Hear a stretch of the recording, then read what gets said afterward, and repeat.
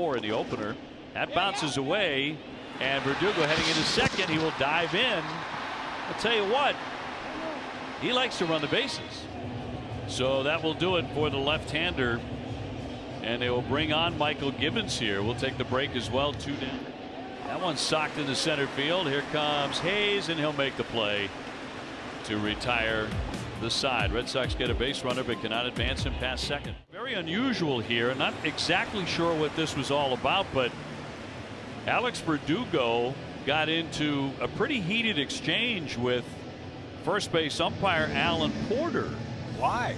No idea at this point. He keeps pointing to something in the outfield, and I don't know what exactly he was talking about. Now, remember, there are new rules about arguing. You can't go up close to those umpires and argue with them. You got to stay 6 feet away.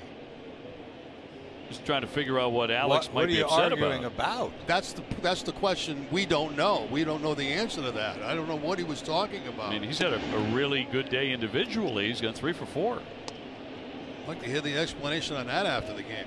I'm being told one possible explanation here.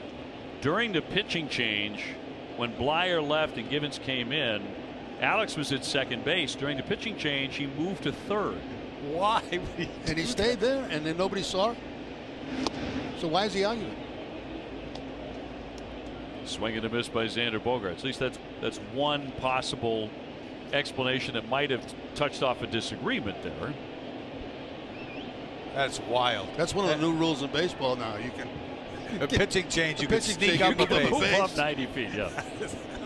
It's an obscure rule. And so again, we're getting a little bit of information that perhaps this is what happened.